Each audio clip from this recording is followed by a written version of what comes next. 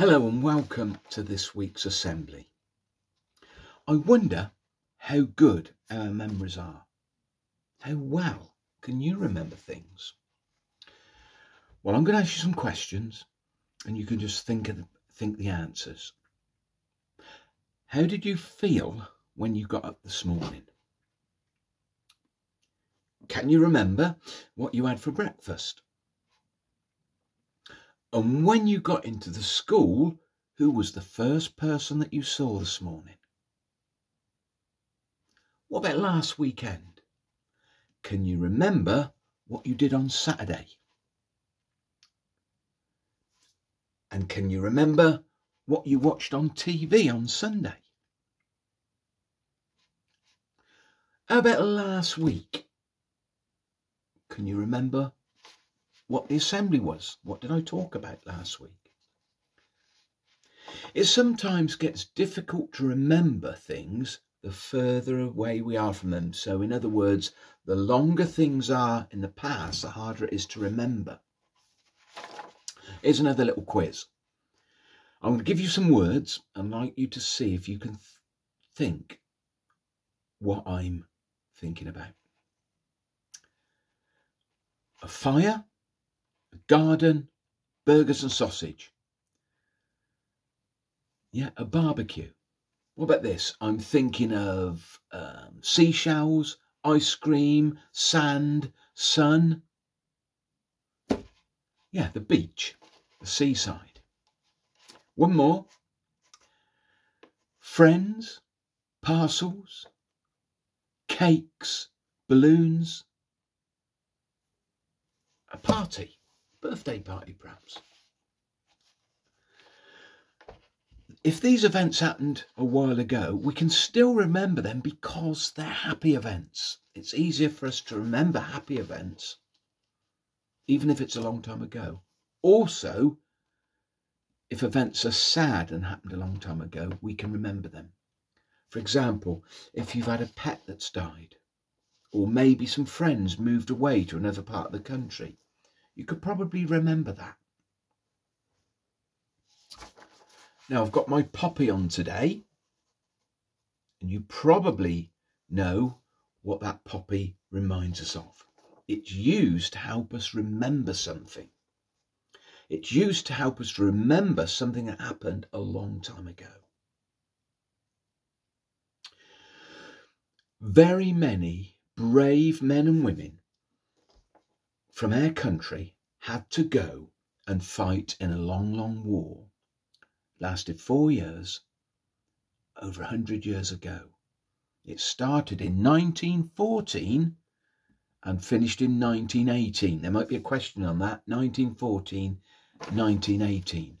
And it's called the First World War, when many, many people went and fought in Europe and many died and didn't come home. And their families and friends were very, very sad. But these brave soldiers were fighting for the good of our country. And we wondered, how can everyone in the country remember those people who had died and show their families who were sad that everyone was remembering them? Well, it was decided that there'd be a special day for remembering. The date chosen was the 11th of November. And that was because that was the day the armistice was signed. Excuse me.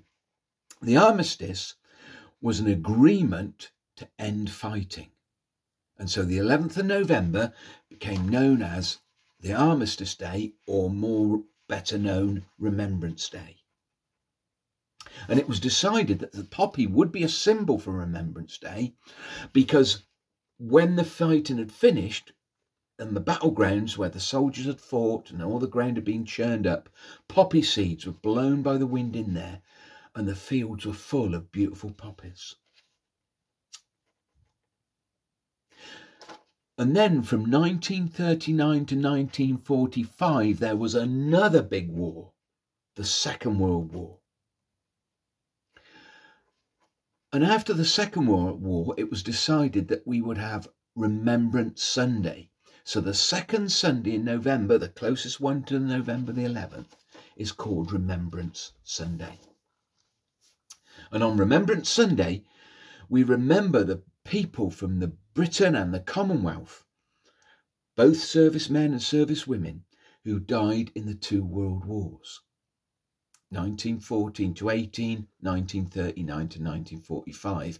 But we also remember, when we say our poppies, all the people in the armed forces who have died, given their lives in conflict since the Second World War. And on Remembrance Sunday, there are special parades and services, and poppies are laid at war memorials. I've got a true story to tell you from World War I that I thought you might like, and then we'll have a quiz.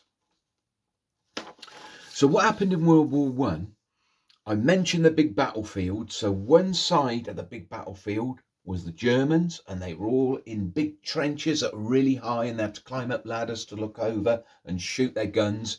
And the British were all over that side. And in the middle was called no man's land, where no one owned it or run it. And the armies from both sides shot shells at one another, and sometimes the shells landed in the no man's land and it got churned up. And soldiers from both sides would get out of the trenches, it was called going over the top, and run with their rifles and try and shoot the other soldiers. But many people got shot there and died or lay wounded. Now, when the soldiers were wounded, some brave men took stretchers and ran into no man's land, bringing the wounded soldiers back. Now, one of these men was called Rev George Kennedy. There's a question on that. Rev George Kennedy. He volunteered at the start of World War I to be a chaplain. And he became quite well known because he gave the soldiers, every soldier, a Bible and a packet of cigarettes. Because in those days, we didn't know that cigarettes were bad for us. He gave the cigarettes called Woodbines, that was the brand. And so Rev George Kennedy became known, his nickname was Woodbine Willie. But George Kennedy risked his life. He was well known for going in to no man's land with a stretcher in the thick of battle to give comfort to injured soldiers and bring them back into their trenches to try and save them. During that First World War, many people were asking the question, well, where is God when all this suffering's going on?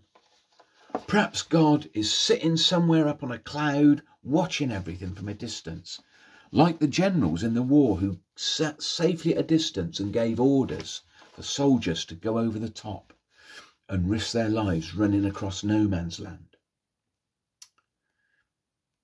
But they thought, well, maybe God didn't really care. He wasn't bothered about what was going on. Or maybe he didn't even exist. Well, George Kennedy believed something different to many people. He believed that God was there all the time, in the middle of no man's land, in the middle of the battlefield, that Jesus was suffering alongside the soldiers. Because George knew that Jesus knew what it was like to suffer, to be scared and lonely, and to have a horrible pain and give his life for others.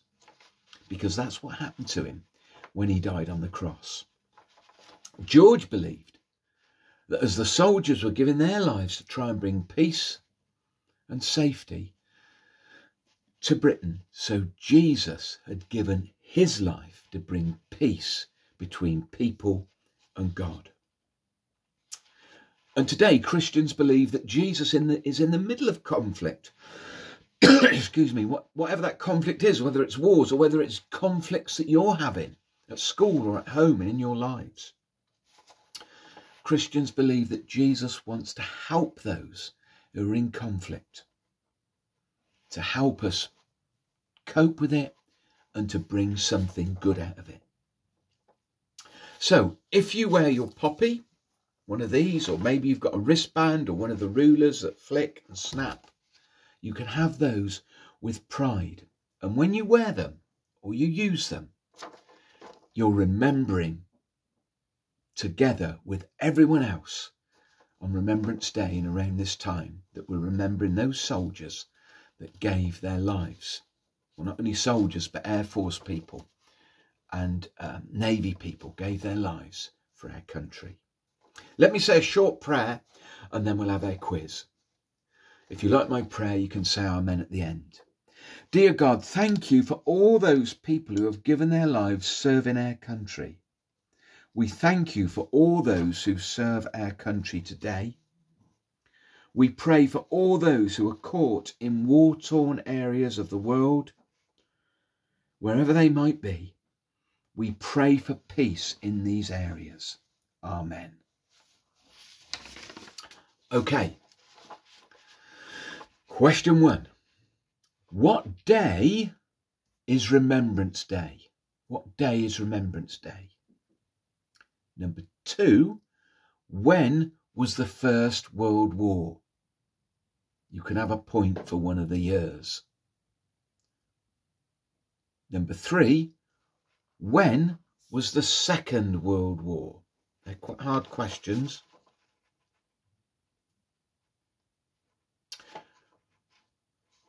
Number 4, why was the poppy chosen for Remembrance Day symbol? And in the story I told, what was the Reverend's name? What was his real name?